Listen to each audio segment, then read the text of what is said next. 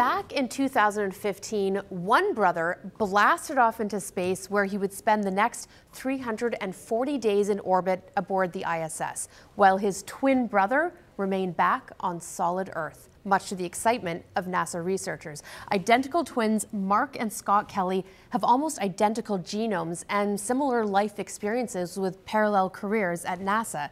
Researchers were hoping that the results could shed more insight into the physical perils of long spaceflight.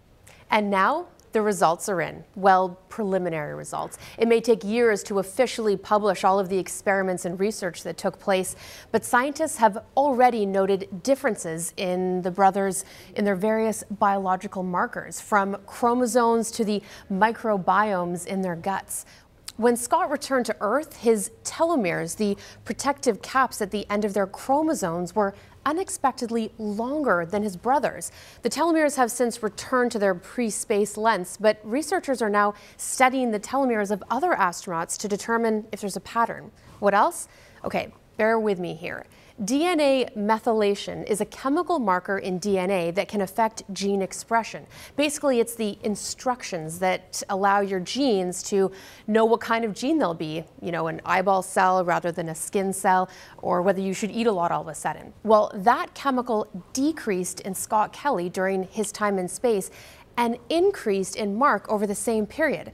Levels for both men have since returned to pre-flight levels again, but researchers are not yet sure what those changes mean. And there are more changes. In fact, in almost every single experiment, and the data is so fresh they're still coming off the sequencing machines, they've noticed differences. And now researchers will be looking to gather data from other astronauts in an attempt to determine how much of the changes are a result of time spent in space and how much are other factors. Before this twin experiment, it had already been observed that astronauts see differences in their circulation and eyesight, and also their bone and muscle mass if they spend long periods in zero gravity. NASA is keen to learn more about the impact of zero gravity on the human body, with the idea of eventually attempting long space flights, perhaps in a journey to Mars. And now, you're Science Smart. If you have a science question on your mind, send me a tweet and I'll try to get it answered.